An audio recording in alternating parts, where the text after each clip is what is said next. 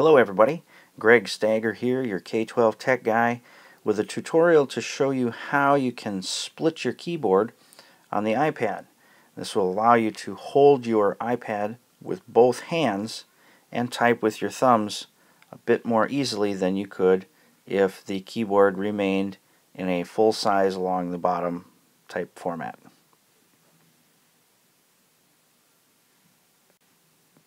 So, to get started, I wanted to open up the Notes app here to give you an idea of what we're looking at here. As you can see, I've got the full-size keyboard along the bottom. This is kind of the default standard keyboard that you get with the iPad. And one thing that I want to bring into perspective here is to take a look at the keyboard pop-out key down in the lower right hand corner. So let's zoom in a little bit here and see if we can bring that into play here a little bit more. Okay, so we've got this key right here, and I want you to look right here along the side where it's just kind of blank, because that's going to change once we activate the whole split keyboard thing. Alright, now how do we get to actually changing that? Here we go. Let's go back out to our main screen.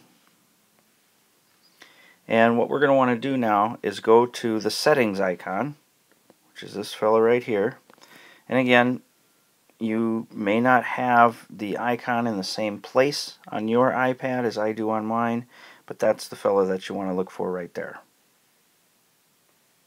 Once we tap on that, that'll bring us into the settings menu. On the general tab here is what we're going to look for. You see we've got general highlighted over here.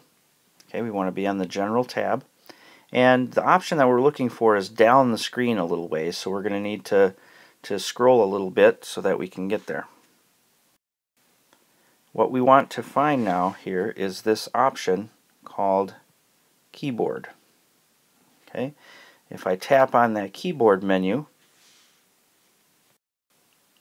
I get another set of options that pops up here, and one of them you'll see here is the split keyboard option here, which is right now turned off. So what we want to do is go ahead and turn that on by giving that a little tap right there, and you see that that turns on now.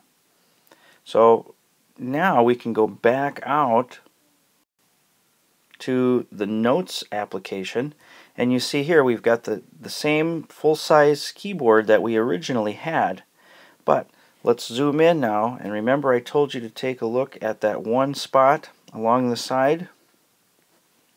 Well, now you can see that it's not just solid gray there anymore. There's like a little ribbed piece along the side there. So what we want to do at this point is tap and hold on that area, and when we do that we'll get a little context menu that pops up just like this here, where it shows us we have an option to undock it or split.